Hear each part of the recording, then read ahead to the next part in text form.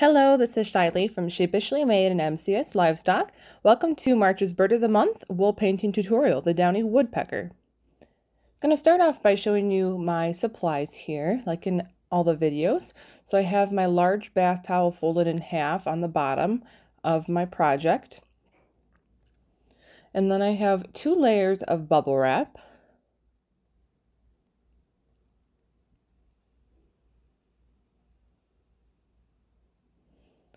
And my fabric mesh that lays over top of the wool as you're felting. You want it to be a little bit bigger than the project you're working on. I have a hand towel to use for rolling and my roller. You can use any type of roller you have. We recommend a foam roller under 4 inches in diameter. I just have my homemade one here. And then you're going to need some soap and something to help wet down your project. I use a water bottle with some holes cut in the top. And you want to have hot soapy water inside the water bottle. If you're using liquid soap, make sure to use just a small amount. And then have an extra towel or cloth to help soak up some extra water in case you need it.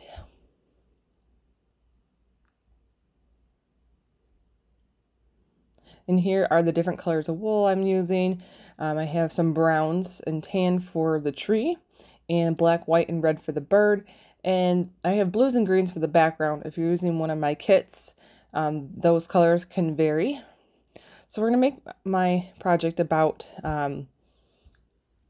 8 by 8 as the finished product. So I'm going to start out making a little bit bigger than that. So you want to take your wool and just lay out real thin pieces, pull out from the end of your roving. This on the right side is going to be the tree that the woodpecker is on. So I'm just laying out the browns and tans here and there to make it kind of a varying shade of color. I'm going to do the same thing for the background colors. You can use whatever colors you want for the background. If you want just a blue sky, or you can do green, whatever you want to do. Have fun with it. I used some bright colors because I wanted to make the bird pop out. So the first layer we're going to lay it up and down the fibers. And then the second layer, you're going to lay the fibers left to right. So we're on layer 2, just real thin layers. And layer 3, we're going to go up and down again.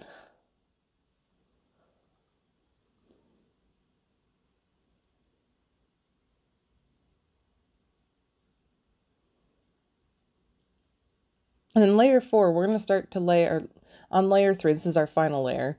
We're going to lay out the woodpecker on top of what we already have done.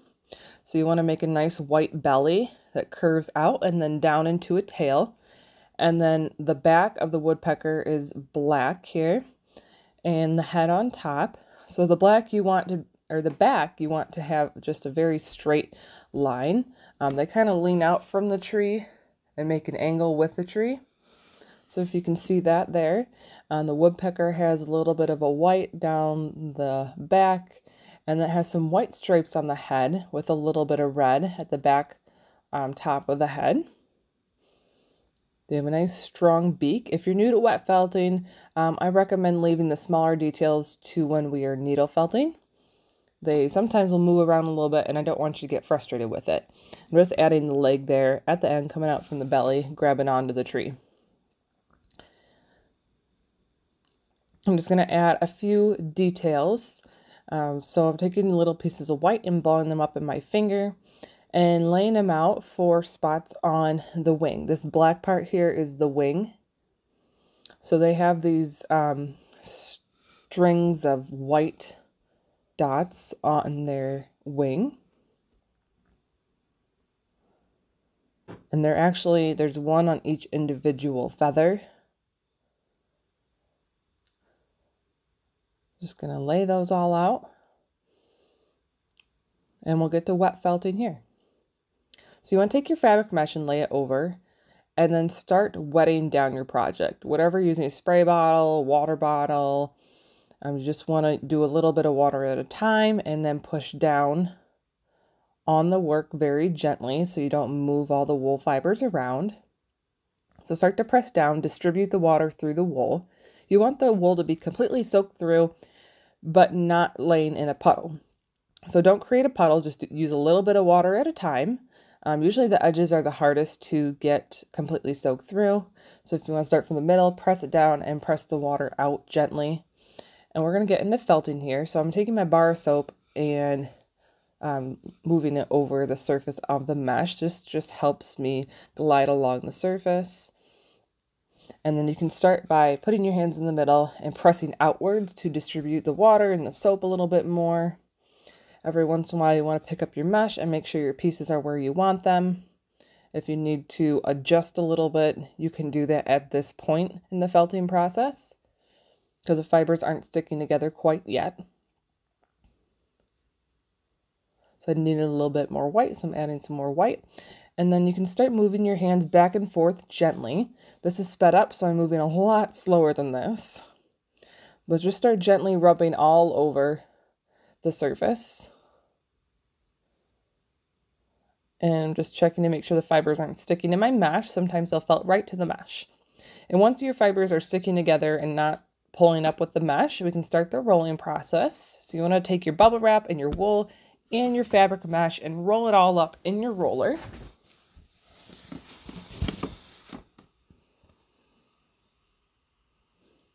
And then take your towel that you're going to roll with and then roll up your already rolled up project into the towel. And we're going to start felting here. So you're going to do sets of 25 rolls back and forth. You're just going back and forth 25 times just in a small area, and then do a quarter turn, do another 25, do another turn, 25, until you get to 100.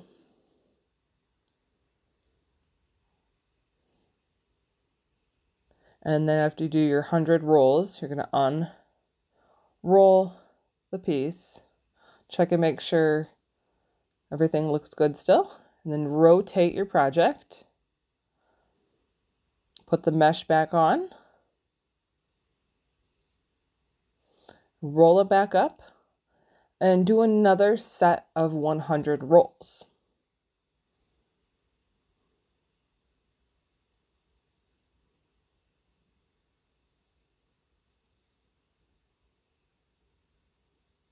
Unroll your project after your 100 rolls.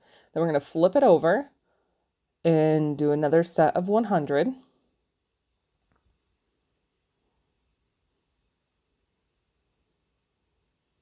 I'm unrolling, and then we're going to rotate one last time and roll again. So you'll have a total of 400 rolls. And when I'm talking about rolls, that's just a little back and forth movement on your roll. So we've done 400, so I'm going to unroll the project. And then we're going to do the pinch test. So you want to pinch your fabric and pull up. And if it feels like one piece of fabric, we can move on. If it still feels like individual fibers, you're going to need to roll a little bit more. So for a final felting process, I'm just going to repeat the hand felting I did at the beginning, adding a little bit more soap and water. Some of my water came out. And you can really vigorously rub it now.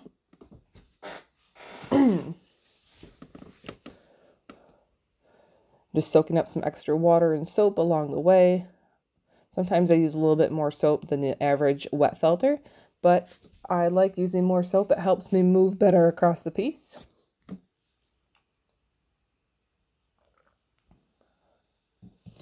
And once your piece is completely felted, that all feels like one piece of fabric, then we can move on to the folding process. So folding is the process of shrinking down your project. So one of my favorite ways is to roll it up on my roller, just the fabric that you're making itself, and kind of do the same thing that we did with the rolling it up with the bubble wrap and the towel. You can do it one way, rotate it, flip it over, rotate it again. If it gets loose on your roller, that's fine. Let it get loose and roll over top of itself. It helps shrink it down. And you'll see as it starts to shrink, you can kind of see little wrinkles in your fabric.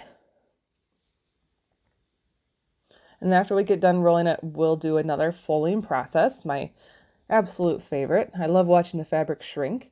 So this way, you want to roll it up really, really tight just on itself.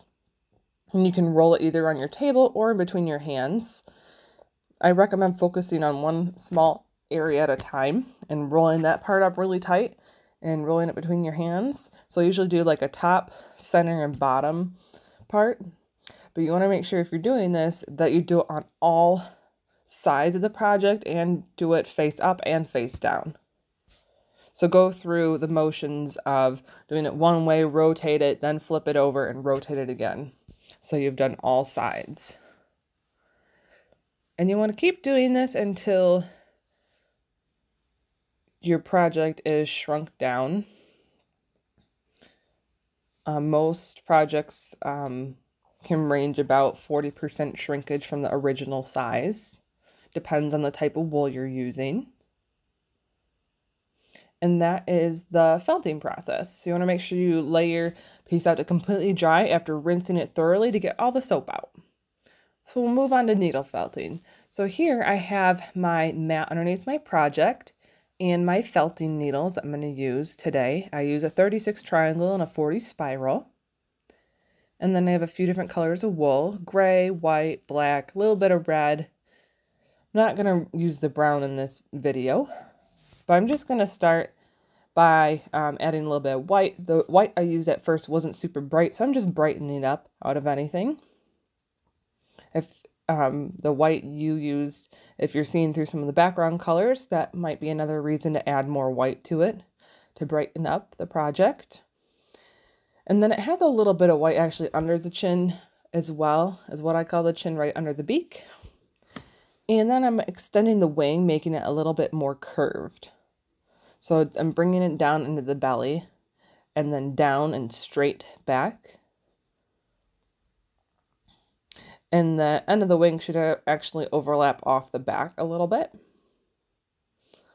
And the tail should come straight down with the line of the back. And then we're working on the foot here. I'm just adding a little curved toe there at the end for the so-called toes of the bird. And then I'm adding a little bit of gray on top to give it some depth.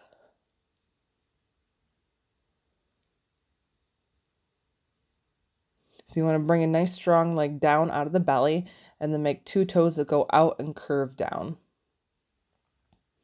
I'm adding just a little bit of kind of light feathering here over the leg, using a little tiny bit of white.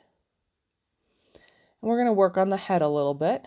The stripe here needs to be a little bit higher and straight back. So I'm going to fix this because wet felting does move your fibers around if you're not super careful.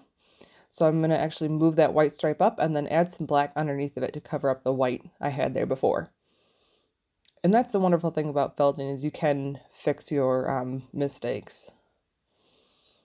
And adding a little bit of white on the top of the beak.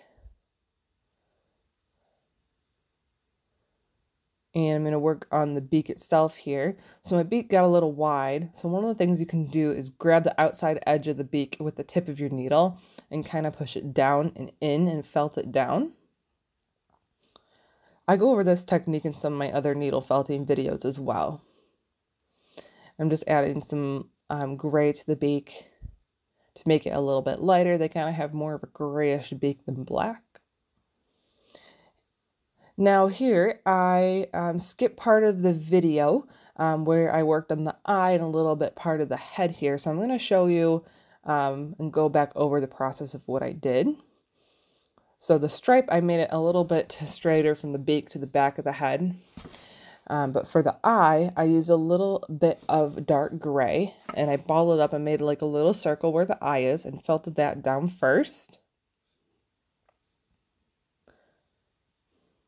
And then I took a little bit of white and just did a very fine edge on the bottom part of where my eye is. As you can see that white line there underneath the eye. Just want to do a very small amount.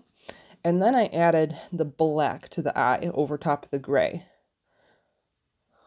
You can leave a little bit of gray showing around the edges, but I just did a little ball of black. And then you want to put your white reflection in the eye. This makes it look very lifelike. Just a little bit of white in the eye. Use your 40 spiral needle for this if you have one. And it should look like the picture. So moving on to the back, I'm adding a little bit of white there, brighten it up, and then making a little bit of feathering with the black. And I do this just by taking small, kind of wispy pieces of wool and laying them out and felting them down. I'm doing the same thing at the top of the wing here, adding a little bit of white and then some wispy bits of black to overlap some of the white circles there. And now we're going to add in some of our white spots and brighten them up over the whole wing. You want them to be in stripes. Yeah, actually, they are on individual feathers. So each feather has several spots of white. And when they close up their wings, then they look like they're in a row together.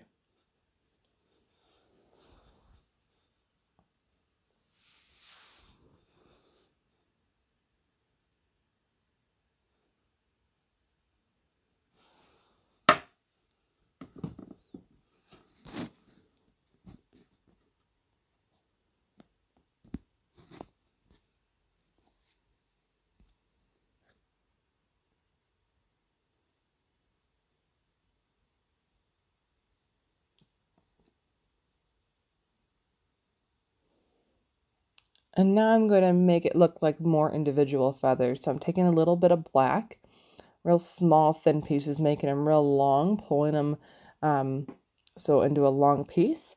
And then I'm going to string them in between our circles that we made. So you can see the individual feathers forming. As you just take the black and string it from the top and down along in between your circles.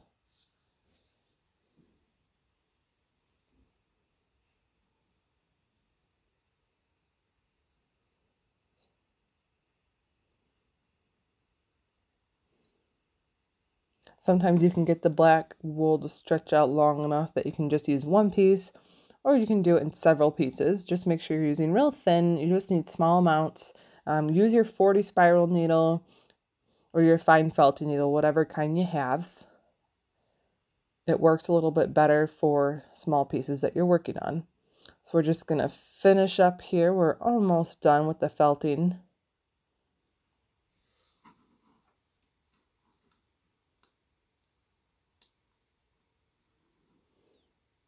So here is the completed piece. So if you have any questions, you can comment on the video or send me an email. I'm also on Facebook and Instagram. If you like the Bird of the Month kits, you can subscribe in my Etsy shop. We're on March, so we'll see you again in April for the next Bird of the Month. Thanks for watching. Happy felting!